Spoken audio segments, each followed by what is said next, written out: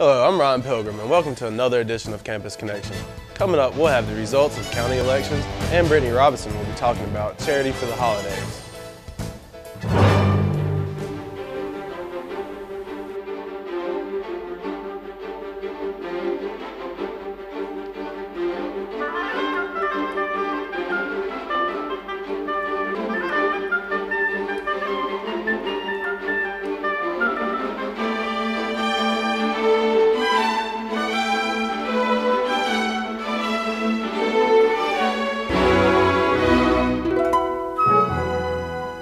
As you know, last Tuesday was Election Day. Our cameras followed Dillon, Chuck, and Michael as they went to vote. Thanks, Ryan. I'm Dillon Huffman, and I'm here at First United Methodist Church in Forest City. I'm about to go vote, and then I'm going to give you the results of the Forest City elections. And now we're going to send you over to Chuck in Spindale. Thanks, Dillon. I'm here at the Spindale House in Spindale, and I'm about to go vote. And later, I'll give you the results for the elections here in Spindale. Now on to Michael in Rutherfordton. Thanks, Chuck. I'm here in Rutherfordton getting ready to vote, and I will bring you all your updates on the results from the Rutherfordton polls. This year's election marked the first time in 8 years that the Republicans won control of both the House of Representatives and the Senate. In the race for the Clerk of Court, the winner was Steve Owens. For the County Commissioner race in District 1, the winner was Brian King. In District 4, Michael J. Benfield comes out on top. Alan Toney won District 5. Chris Francis was re-elected sheriff. Our new Soil and Water Conservation Supervisor is Shannon Buckley. And finally, NC House District 111, Mike Hager gets the victory. Steve Vicendek, a basketball great from Duke University, made it to the pros. He is the man behind landing the head coach position for Coach K. He was at the Foundation Center on campus giving advice on leadership and how a commitment to excellence can help students achieve their goals. Well, this week's student profile is none other than our very own SGA President, Sarah Rodriguez. Not only is she a hard-working student taking on a full course load, but she still manages to take on a whole lot more. Take a look. I'm in the work study program, and I'm actually the president of SGA. Pretty much what I do is I represent the student body, I represent all of you students, and I'll answer any questions that you got. I represent you in committees, and I go to conferences and things like that, and I get to be the voice for you guys and tell my opinions on what I think could make the college a little bit better for you students.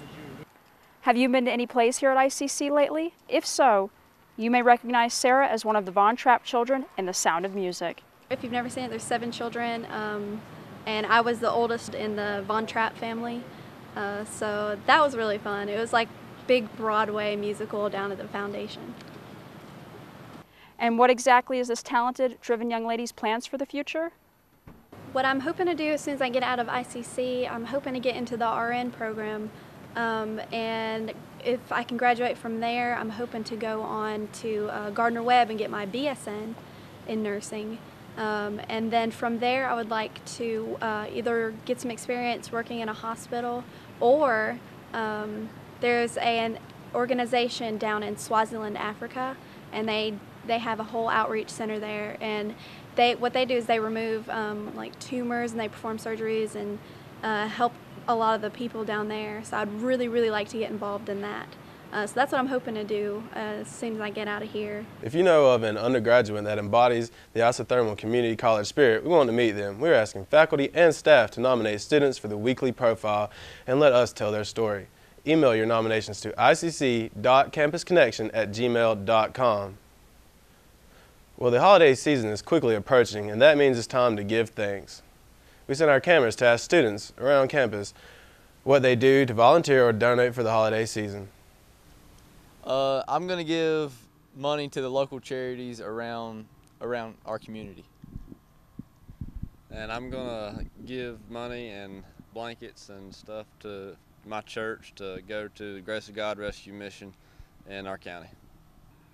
I'll probably donate some money to certain charities, but I wouldn't say anything extensive. I'll probably donate if I get the time, I'll probably do some help with my church, and they usually do some suppers and for the people who can't afford anything during the holidays, and donate canned foods and presents for kids during Christmas. So I contribute to St. Jude's every month, but on holidays I send just a little bit extra. I don't plan on doing no voluntary work, but I plan on doing voluntary donations. At Walmart, I'm donating to Salvation Army. What I plan to do, make sure my kids have a good Christmas. Me, on the other hand, I'm old. I'm not ready for no presents. I done baby myself, so donate, $1, 50 cents, whatever. There's other kids out there that need help. Don't think about yourself for the holidays. Think about other people kids' situations. Hey, we can be in worse situations. Donate. We all feel a little bit better about ourselves when we help out and do what we can to make even the slightest difference in someone's life during the holidays. There are ways in which you can make the difference for someone. One business that could use your help this season, Yokefella, receives donations of clothes and more and are short on volunteers. They need volunteers to sort through and organize items to be on Yokefella shelves. Yokefella does their best to try and pair volunteers willing to lend a helping hand with areas of interest to those volunteers. Yokefella is even in need of flower arrangers. Yokefella is located at 1232 Blanton Street in Spindale. Another is New Beginning Soup Kitchen, who needs help serving meals to those who without a meal could go hungry this holiday season. They operate every Thursday from 4:30 to 6, serving takeout. They also have deliveries, delivering meals to those unable to drive. New Beginning Soup Kitchen is held at the O Motel, 638 North Washington Street in Rutherford, across from Go Forth Pest Control. Coming up after the break, we'll have a look on what's going on around the county, learn about an exciting new club that might be coming to ICC, and learn about an organization that might not have known was in our area. All that and more. Stay tuned. As we at Isothermal Community College approach our 50th anniversary, we celebrate the privilege of serving Rutherford and Polk counties. ICC offers associate degrees in the arts and sciences and in many disciplines of technology. Isothermal is home to the Foundation Performing Arts Conference Center. The college owns and operates WNCW, an award-winning public radio station. ICC is a continual catalyst for creativity, economic development, and community growth. Welcome to the Foundation. You may think I'm talking about this building, but I'm talking about this entire college, because Isothermal Community College is a foundation. It's a foundation for welders, a foundation for hairstylists, a foundation for law enforcement, and it's a foundation for broadcasters. ICC is a foundation for the community to build their lives upon. So thank you for supporting our foundation. One thing that Rutherford County can't get enough of is high school football. With the season fixing to reach a close and local teams are trying to prove their dominance, our cameras were there for all the action under the Friday night lights. Cavaliers finished the season 6-5 with a playoff clinching win Friday night versus Chase. East travels to Mount Pleasant for the first round of the playoffs Friday night. Our Essential ended up 7-4 on the season, beating Burns 19-14 Friday. The Hilltoppers travel to Bandy's this weekend and are ready for playoff action. Thomas Jefferson played Highland Tech this past Friday, getting the win 60-22. The Griffins are 8-3 with a number 2 seed in the state playoffs. They play South Stanley at home Friday night. Chase's terrible season finally came to an end. The Trojans finished 1-10 on the season. They are now looking forward to the rest in the offseason. For a look on what's going on around the county, here's Dillon Huffman with this week's County Wrap-Up. With Election Day last week, the towns of Forest City, Spindale, and Rutherfordton could be undergoing some changes. We have big news for Isothermal Community College. County commissioners approved a grant that will give up to $3 million to construct a new Applied Sciences Center on campus. We hope to have some info soon on some of the other buildings on campus that need repair. Rutherford County Board of Commissioners meeting was last Tuesday, November the 3rd. This was a closed session, however, tax refunds and releases were discussed. Well, that's an overview of what your local elected officials are working on around the county. For Campus Connection, I'm Dillon Huffman. For a look at what's going on around Isothermal this week, here's Charles Harrison. Hello, I'm Charles Harrison with a look at what's going on around campus. Don't miss Isothermal's bowling night at Autumn Lanes November the 18th from 6:30 to 8:30 p.m. The cost is just $9.50 and includes 2 hours of bowling, shoes, and 2 slices of pizza and medium drinks. This offer is available to Isothermal Community College students, faculty, and staff, plus family members. But remember, you'll need a current Isothermal Community College ID to receive the discount. Are you ready for another round of presidential ping pong? Challenge ICC President Dalton on November the 18th at noon in the gym. In order to participate, you must be a currently enrolled curriculum student and be nominated by an instructor. If you need more information, contact Ruth Kono. Give the gift of life this holiday season by donating blood on December the 3rd. The Red Cross, in cooperation with SGA, will hold a blood drive from 10 a.m. to 3 p.m. in the Student Center gym. The National Society of Leadership and Success induction ceremony will take place on December the 9th at 5:30 p.m. in the Student Center lobby. The annual SGA Holiday Social will take place December the 10th from 12 to 2 p.m. in the Student Center lobby. And finally, don't forget, the Foothills Nursing Consortium RN deadline is Wednesday, January the 21st of next year.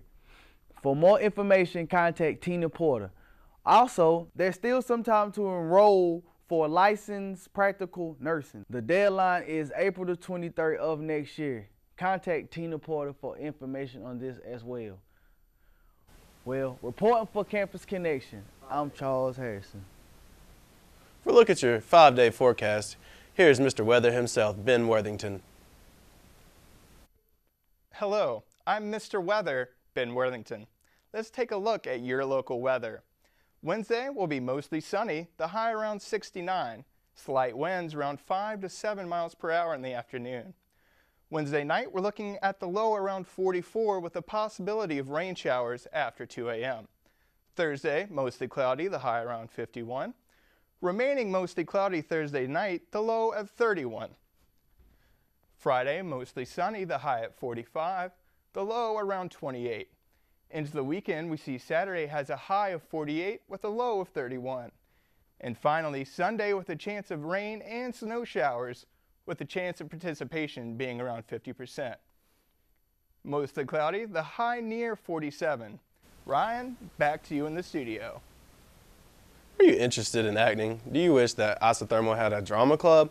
Well, you may be in luck. Shelby Cash has been trying to get a drama club started here at ICC. Here she is to tell you a little bit more about it. Well, I'm trying to start the drama club so we can have more of a family within our school, because a lot of kids are a little too scared to go into broadcasting like me. And in high school, we were part of either a thespian society or did plays for fun or did plays in our community. And I just wanted to have that sense of community in our school. Well, in a drama club, you'll learn how to act, ad-lib acting, reading, cold readings, and in our drama club, we just have fun. We'd write our own plays and try to perform for events that we'll have here at the Isothermal College. We will have the club started as soon as we get signed off by the president. After that's done, our first meeting is either going to be on the following Tuesday or Thursday, whichever one comes first. Once I get it official, I will have flyers up with my information on it, and if you do want to join, you can always email me at cshelby7315@student.isothermal.edu. Bet you didn't know that Rutherford County has a local beekeepers association. Well, we sent Dillon Huffman out to learn about it. Thanks, Ryan. I'm here today to learn all about the Rutherford County Beekeepers Association and what it is that makes bees so special. Currently, my role with the Rutherford County Beekeepers is president. I like to think of myself as the Joe Biden of the Bee Club. We get together the third Tuesday night of every month at 6 p.m. Well, the Rutherford County Beekeepers' mission is to educate people on the proper way to keep bees, and then educate the public on, what bees do for them, what the benefits of bees are. Talk about what's happening at the state level of the Bee Association. Our Rutherford County Beekeepers Association is one of the chapters. We're a smaller unit of the state. One of every 3 bites of food that a person takes is pollinated by a bee. So bees are really important to our agriculture of our county. What to do or not do to help or not hurt the bees, you know? We take care of bees by making sure that they have the food that they need to survive the winter. You know, if you believe in evolution, which is hard to deny if you're a beekeeper. Pollinating strawberries and apples and peaches and all the things that the folks of Rutherford County eat. But actually, honeybees were not the first type of bee that were here. Just take a look at this apple and you ask, why is this apple not symmetrical? You see this side of the apple is a little misformed. This side of the apple didn't get pollinated as well as this side did. That's exactly why that apple is that shape. So a world with no apples or very few apples, no cucumbers or strawberries or peaches or a lot of the vegetables that you eat, that's what the world would be like without bees. Well, I hope you learned something interesting today. I know I sure did. Reporting for Campus Connection, I'm Dillon Huffman. Well, I think I'm going to have to start raising bees now. Well, I hope you've enjoyed this week's edition of Campus Connection. I'm Ryan Pilgrim. For all those service members watching us this week and locking it down overseas, thank you, and we leave you today with some beautiful shots of the town of Rutherfordton.